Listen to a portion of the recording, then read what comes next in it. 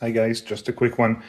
If you use an XT60 at the back of your quad and you're tired of your LiPo coming unplugged when you crash, I have a solution for you. This is my new XT lock prototype, and the cool thing is that it doesn't require you to disassemble the quad or desolder anything.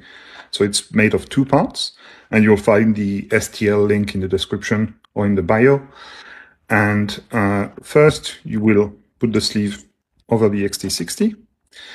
And then you open up this part and insert the connector inside of it. And it should fit very, very snug, should barely close. And then you can put the sleeve over it and it should snap into place. There you go. And after that, when you take your LiPo, you can plug it in. And now it just doesn't come apart.